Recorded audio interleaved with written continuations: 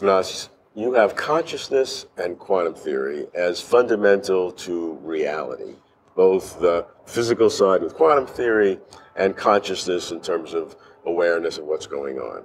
What I want to know is why you have anything. Why is there anything at all? That's a good question, Robert. And I would answer back, why not? Well, of course, all the whys, truly speaking, can never be understood.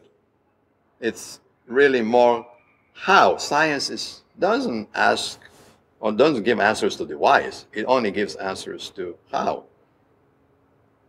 How the particles move, how the fields manifest in space-time, but not the whys.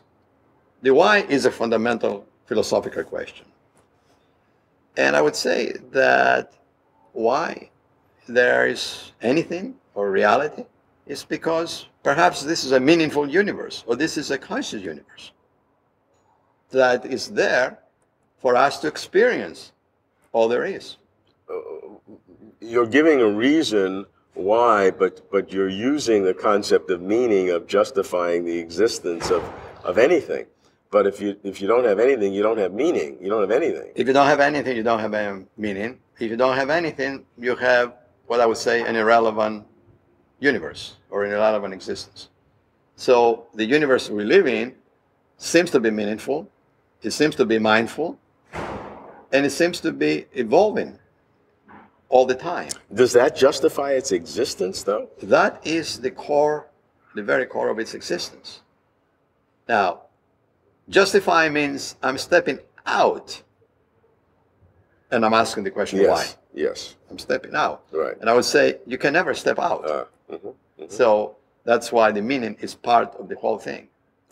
The soup is part of. So because we are in the system, yes, in the reality, we are incapable, you're saying, of asking about the reality in its totality. We can ask questions such as that, but how can we address them scientifically or even philosophically if we cannot extract ourselves from the existence?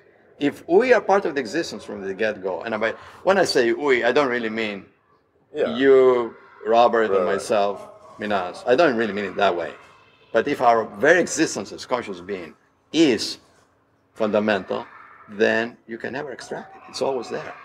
And so does that give consciousness a fundamental self-existence and therefore answer the question of why is there anything at all? Does that justify it? It is so much the whole thing that you can't ask questions outside of it. You can, but those questions are still in consciousness. Even if you dream of universes that don't exist, they're still in consciousness. You can't get them out. So what you're saying, we can't escape from consciousness no matter what we do. And so to ask, why is there consciousness in the first place becomes meaningless. Is that It's a circular argument. It's a circular question because you can't extract yourself from it.